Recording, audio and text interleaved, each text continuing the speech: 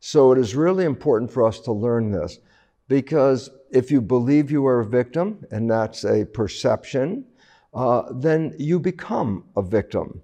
And so we have to change that belief, that perception, to let you know that your thoughts are controlling your biology. Well, the significance is profound, because it basically says, what are your thoughts? Because if you understand from neuroscience that 70% of our thoughts are negative and disempowering beliefs, then recognize that we're not leading our life with our power. We're just leading it with a belief of being powerless. So this is a time for change, a new science, a new world, and a new power for each individual, because you are the master of your health and your fate on this planet. The new science really reveals how the mind is controlling our biology, not just our genetics, but what happens to us in the world. And when you say the mind, it sounds like there's just one mind, but this is a misunderstanding. There are actually two minds. Each one has a different function, and more importantly, each mind learns in a different way. So let's talk about the latest evolution of the mind, and that's called the conscious mind.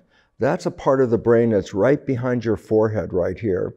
And this part of the brain, called the prefrontal cortex, is the seat of your personal identity. The prefrontal cortex is where your spirituality connects to your biology. The relevance of the conscious mind, which is the prefrontal cortex, is the conscious mind is creative. This is why humans are so different than lower animals. We can have imagination, and then we can create from that imagination. So this is the most wonderful mind for this simple reason is, if I ask you what you want from your life, the answer you give me, by definition, is creative. Oh, I want to be healthy.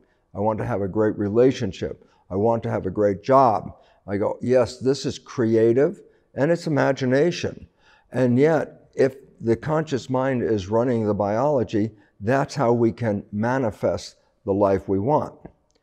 But I now have to bring up the second mind, and that one is the original mind, before the conscious mind was created. That mind is called the subconscious mind. Subconscious literally means below consciousness, meaning that whatever programs are being carried out in the subconscious mind, you don't have to think about them. They're automatic behaviors. Well, here's the issue. The subconscious mind is not creative like the conscious mind. The subconscious mind is like a programmed computer. There are programs in that mind. And the beautiful part about these programs is we can learn programs. And you say, so what's good about it? I say, well, think about it this way. I don't know what age you are, but when you began walking, you were less than 2 years of age. And you learned from that experience as an infant how to stand up, how to walk without falling down. And this became a program of walking. So you can be 100 years old now, and you're still walking. And it's easy because the same program that you got when you're 2 is still in there. So the subconscious mind is like the habit mind, habits, things that we learn. Well, some people say the subconscious mind is where evil comes from, sort of like a Freudian mind where the worst part comes from, and they blame the subconscious. Well, let me give you a simple understanding.